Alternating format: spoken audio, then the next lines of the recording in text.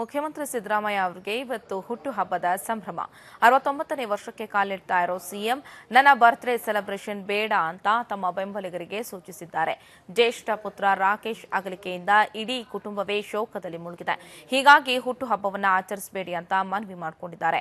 ಅಭಿಮಾನಿಗಳಿಂದ ಹಾರ ಸ್ವೀಕರಿಸಿ ಸಂಭ್ರಮಿಸೋಕೆ ನನ್ನ ಮನಸ್ಸು ಒಪ್ತಾ ಇಲ್ಲ. ಹೀಗಾಗಿ ನನ್ನ ಮೇಲೆ ಅಭಿಮಾನ ಇರುವ ಮತ್ತು ನನ್ನ ಮೇಲೆ ಪ್ರೀತಿ ತೋರುವ ಎಲ್ಲರೂ ಕೂಡ ನನ್ನ ಮನವಿಗೆ ಸ್ಪಂದಿಸ್ತೀರಾ ಅಂತ ಭಾವಿಸಿದ್ದೇನೆ ಅಂತ ಸಿಎಂ ಸಿದ್ದರಾಮಯ್ಯ ತಿಳಿಸಿದ್ದಾರೆ.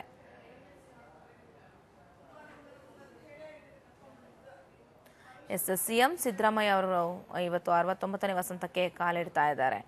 ಒಂದು ಕಡೆ ಅವರ ಅಭಿಮಾನಿಗಳಲ್ಲಿ ಸಂತಸ ಇರೋದು ಕೂಡ ಹೌದು. ಜೊತೆಗೆ ಕಾಂಗ್ರೆಸ್ ಕಾರ್ಯಕರ್ತರು ಕೂಡ ಅವರ ಹುಟ್ಟುಹಬ್ಬವನ್ನ ಹಾಗೆ ಆಚರಣೆ ಮಾಡಬೇಕು, ಹೀಗೆ ಆಚರಣೆ ಮಾಡಬೇಕು ಅಂತ ಅವರದ್ದೇ ಲೆಕ್ಕಾಚಾರದಲ್ಲಿದ್ರು. ಆದರೆ ಸಿಎಂ ಸಿದ್ದರಾಮಯ್ಯ ಅವರು ಬಹಳ ಸ್ಪಷ್ಟವಾಗಿ ಒಂದು ಮನವಿಯನ್ನ ಮಾಡಿಕೊಂಡಿದ್ದಾರೆ.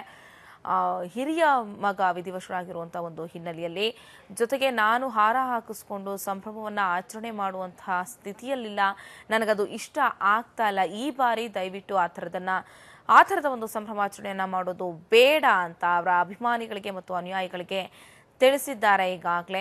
ಆದಾಗ್ಯೂ ಕೂಡ ಕೆಲ ರಾಜಕೀಯ ಮುಖಂಡರು ಬಹುಶಃ ಭೇಟಿ ಮಾಡುವಂಥ ಸಾಧ್ಯತೆಗಳು ಕೂಡ ಇದೆ. ಭೇಟಿ ಮಾಡಿ ಅವರಿಗೊಂದು ಶುಭ ಹಾರೈಕೆಯನ್ನ ತಿಳಿಸಬಹುದು. ಬಿಟ್ಟರೆ ಯಾವುದೇ ರೀತಿಯ ಸೆಲೆಬ್ರೇಷನ್ ಅನ್ನ ಮಾಡುವಂಥದ್ದು ಬೇಡ ಅಂತ ಸಿಎಂ ಸಿದ್ದರಾಮಯ್ಯ ಅವರು ತಿಳಿಸಿದ್ದಾರೆ.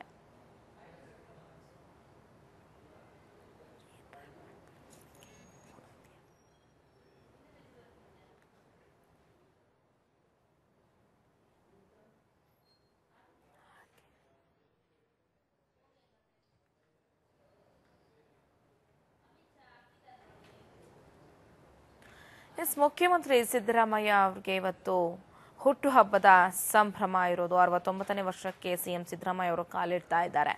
ನನ್ನ ಬರ್ತ್ಡೇ ಸೆಲೆಬ್ರೇಷನ್ ಬೇಡ ಅಂತ ಅವರ ಬೆಂಬಲಿಗರಿಗೆ ಸೂಚನೆಯನ್ನ ಕೂಡ ನೀಡಿದ್ದಾರೆ. ಇನ್ನು ಜ್ಯೇಷ್ಠ ಪುತ್ರ ರಾಕೇಶ್ ಅಗಲಿಕೆಯಿಂದ ಇಡೀ ಕುಟುಂಬವೇ ಶೋಕದಲ್ಲಿ ಮುಳುಗಿದೆ. ಹೀಗಾಗಿ ಹುಟ್ಟುಹಬ್ಬವನ್ನ ಆಚರಿಸಬೇಡಿ ಅಂತ ಮನವಿ ಕೂಡ ಮಾಡಿಕೊಂಡಿದ್ದಾರೆ.